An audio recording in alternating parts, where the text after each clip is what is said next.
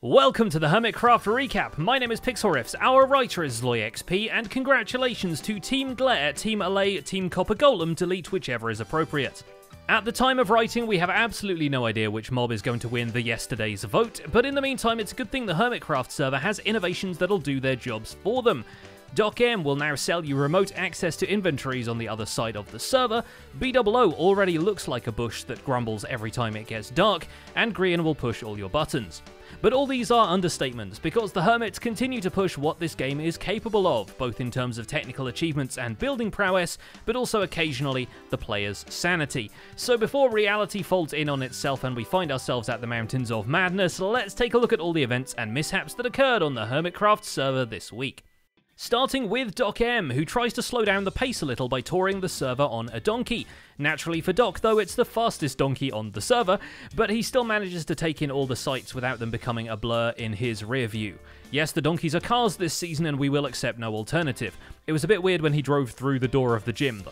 Oh, this is so cool. It's like some fitness studio. Man, he's so good with the armor stand things. Having rode like the wind, Doc brings the lightning to the grand opening of Octagon, but we'll save discussing that for Rendog's segment because nobody brings the hype like Ren. Instead, we'll talk about the other thing Doc did this week because it deserves highlighting, underlining with red pen, and a note from Mojang that just says, "See us after class." Thanks to a discovery by his friends Fallen Breath and Process, Doc has been able to sync items from his inventory with an inventory slot in a hopper, allowing him to use rockets from a chest in the spawn chunks while keeping his inventory fully topped up, or ender pearling back to spawn from anywhere on the server. It can also slurp up sand from his inventory and store it somewhere else, as we see when he goes mining in a desert later. If this sounds absolutely wild, that's because it is, so we highly recommend watching Doc's video and the videos from the folks who discovered it, but in the meantime he pitches it to Mumbo, who immediately agrees that he needs to sell this technology like a subscription, and we'll see where it goes from here. Like, you look into the hopper, update suppress the looking into the hopper in short, and then the game thinks the stack you have and the stack that is there is the same, right? And I mean, that is ridiculous. That is... yeah, I don't even know what to say. It's technology XB Crafted could have used when digging out his latest dome and lining it with a ton of iron blocks. Since this is the dome which faces out to sea, XB sets up a vast hangar with an airlock door and starts building a submarine dock. Initially he has some concerns about the structure of the sub itself. It's just not right. It's too thick. But once he switches from dirt to a more watertight material, adds propellers and antenna to the outside, it seems to be much more satisfying. So if you want to like and sub, this is the place to do it. It's not bad. The tropical fish seem to agree, although they might not want to hang around so close to the intake pipes.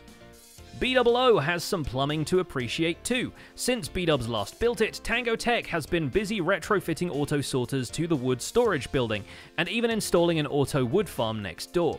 B-Dubs' instinct is to do stone next, and he eventually tutorials his way through a stone storage building that really starts to establish an industrial vibe outside of Big Eyes Town. A boo-boo that I did. Well, not that I did, but that I'm going to do. Inside of the town, though, B-Dubs discovers the cake shop Scar built last week, and in the process of having his cake, he eats it. It's a cute little bakery. Boom. What does that mean? Whoa, whoa, whoa, whoa, whoa, whoa, whoa, whoa, whoa! Oh no, stuck in here!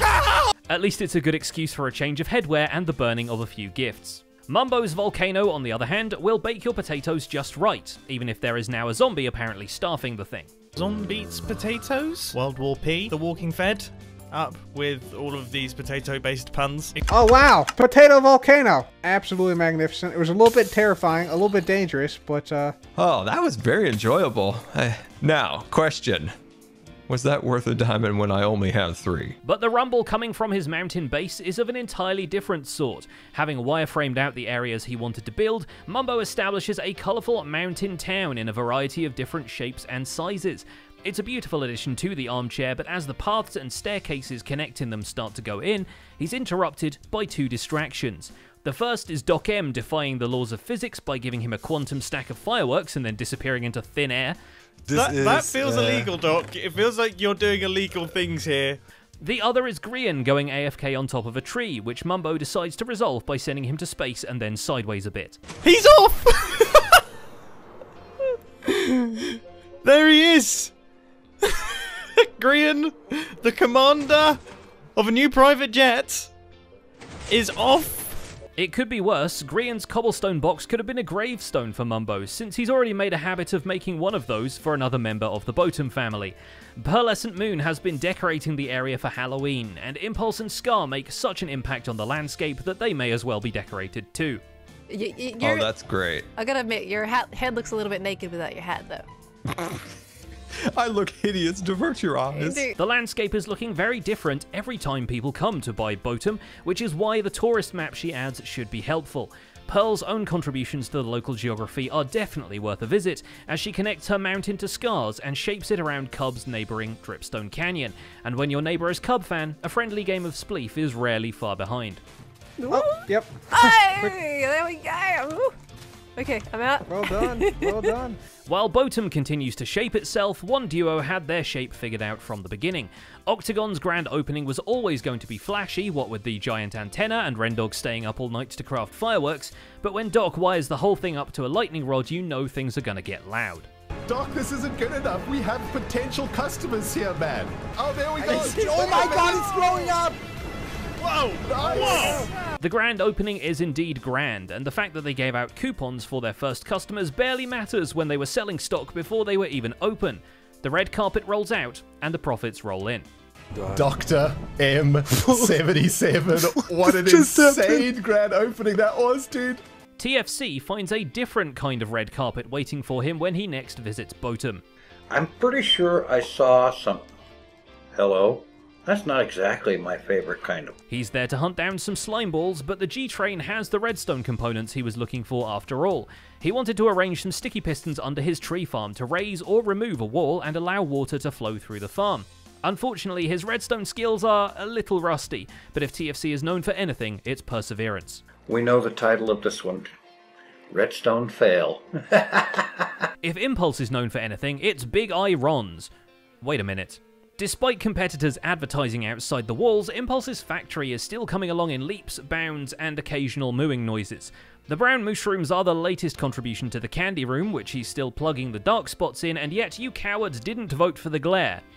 And here's another take for you. So it's a good thing everyone voted for the glare. We still don't know. Ordering some more trees from Gemini Tay will probably help too, and maybe Impulse can collect them himself now he has a fleet of delivery trucks at his disposal. Overshadowing the swag and rickshaw parked in the neighbouring bays, the iDimpy delivery trucks even stop at his candy shop, which now has a thematically appropriate humbug-striped roof. It looks pretty good. I waxed everything, so it's not going to change anymore. Okay, well, I lied. There's some blocks that still need to turn. Gem gets to build a much more traditional canopy too at Corrales' place, because a man is not an island. His base, however, is. And this week, Corrales transforms the island into a luxury resort for himself, and whoever will fit into the guest houses, the garage, and the speedboat.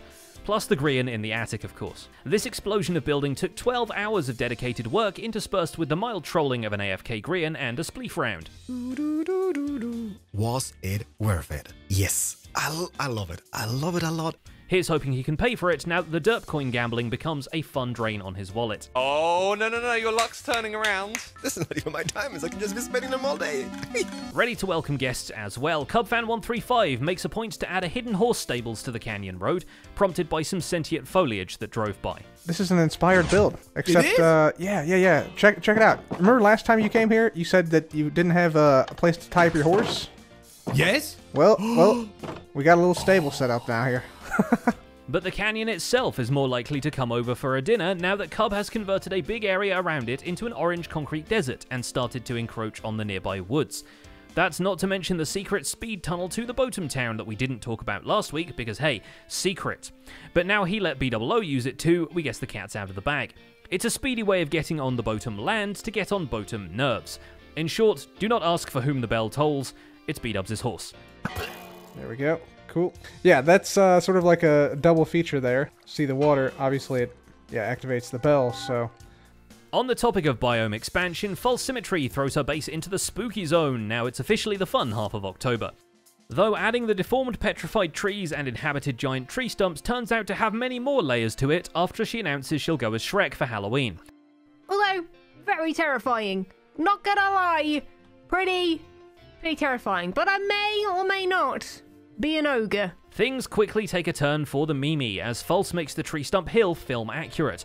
And look, we're not opposed to having an outhouse as part of your Minecraft base, but it probably shouldn't be the entrance, and it especially shouldn't be a drop entrance. So that's for interior Shrekerating. Now how about some outer detail? Well, we see Zombie Cleo apply the miniature block windowsills as per their agreement with Joe Hilt, and she runs us through the very convoluted castle yards that have been plaguing her for quite a while now. This area is going to get a bit laggy very quickly. Actually, it's probably not. We're probably okay. Well, that's fine. It just so happens that when the thing was built, people weren't much concerned with anyone trying to recreate it in Minecraft. Luckily, we can call this negative space, and it turns out one can do plenty with it when armed with an armor stand book. It comes out there, swirls around here, goes underneath, goes around and swirls around these little courtyard bits, and then it comes back out here and it swirls around once again. It's been a job. It's been a job. If you've been wondering where the video... No stranger to medieval arts, Zedaf takes up alchemy. Having already made a patently insane potion brewer last season, Zed realizes it could be improved by just doubling the amount of slime blocks. But also, look, getting delivered apples from this distance is incredibly satisfying. Through a few experiments and some not at all excessive redstone, he's able to quadruple the distance he can auto-throw an item. So the Combruter 2.0 coming in future will be sending in the potion ingredients while scoring 3 pointers. Great then that Cubfan just happens to open a slime shop this week. Not great then that Zed orders his slime from Grian instead, and the two of them get stuck trying to out-British each other. He's giving me 2 stacks and he only wants 2 diamonds for it? No way! I was going to pay way more than that. Here, you can have 8. He's giving them back? Oh, he's giving me more slime. That's how this works. I give him more diamonds then. Stop! Oh no, oh okay, he's going away. Alright.